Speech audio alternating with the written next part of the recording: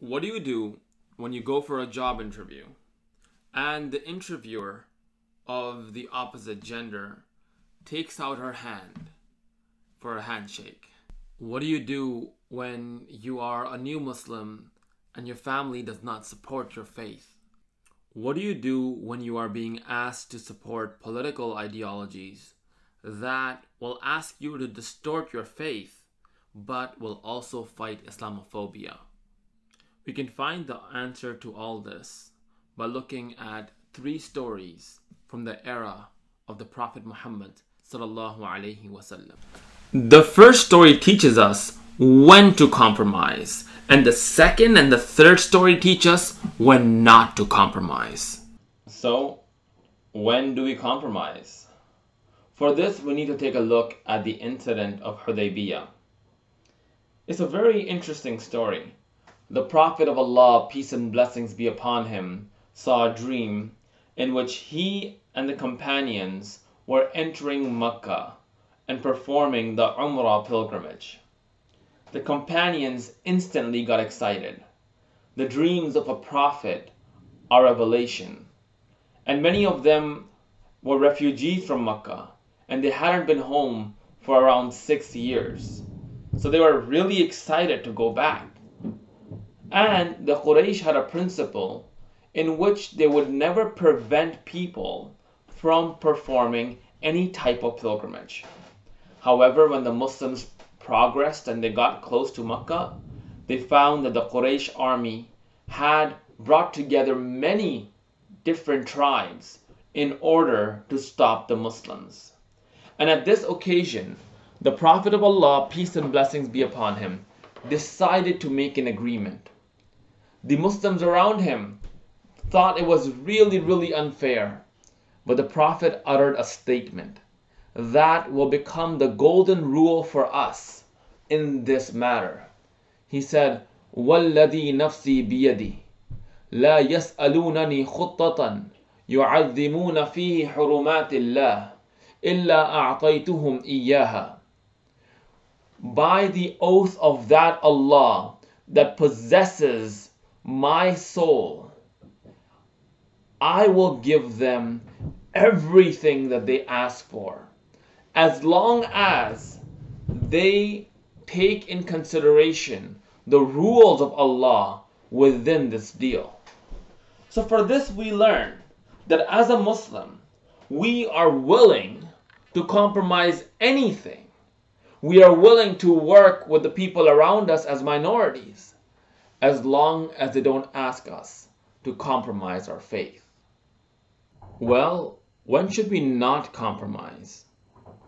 We understand this from the story behind Surah Al-Kafirun.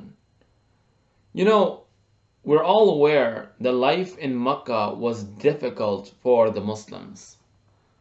Muslims had to worship in secret. They were tortured, some were even killed just because of their faith. And finally, they came to the Prophet of Allah with some propositions. The last of which was they told the Prophet of Allah, peace and blessings be upon him, that why don't we make an agreement? We'll leave you alone, we'll stop torturing you, and what you have to do is worship our gods for a year, and we'll worship your God for a year. And that way we'll just go back and forth. The Prophet of Allah sallallahu alaihi wasallam was instructed to answer by Allah, قُلْ يَا أَيُّهَا الْكَافِرُونَ, say, O disbelievers, لَا أَعْبُدُ مَا تَعْبُدُونَ, I don't worship what you worship, وَلَا أَنْتُمْ عَابِدُونَ مَا أَعْبُدُ, and you don't worship what I worship. وَلَا أَنَا عَابِدٌ مَا عَبَدْتُمْ, and I'm not going to worship what you worship, as you proposed in your agreement. وَلَا أَنْتُمْ عَابِدُونَ مَا أَعْبُدُ, and you're not going to worship what I worship. لَكُمْ دِينُكُمْ وَلِيَ دِينِ, for you is your religion, and for me is mine. Or according to another translation, you will be compensated for what you do, and I will be compensated for whatever I do. So from this we understand that when we are being asked to compromise our faith, we don't back down. The second story that helps us understand this is when the second story that helps us understand this is that when the Muslims were persecuted too much, the Prophet allowed some of them to escape to Ethiopia. The Quraysh followed them and brought them before the Christian king, Najashi. May Allah be pleased with him. And Najashi decided to give them amnesty. The next day the Quraysh went back to him and told him that these Muslims, they don't consider Jesus to be God. Call them back and ask them about their faith in Jesus. Najashi called them. And when the Muslims received the call letter, they started freaking out. They said, "What are we going to tell the king? You all know that he believes that Jesus is God. He is going to, and we believe that he is a human being. He is definitely going to hand us over to the Quraysh."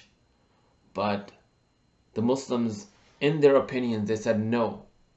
We نقول بما جاء من الله ورسوله." We're going to say whatever Allah and His Prophet has told us. We're not going to lie. We're not going to compromise. And the Muslims went back and they stood for what they believed in until Najashi himself saw the light and he became Muslim. And he gave them amnesty. This is what it requires from us as Muslims, as a minority. We love the people around us. We work with the people around us. And we compromise and we give up anything that we have to. We're not willing to compromise our faith. Assalamu alaikum wa rahmatullahi wa barakatuh.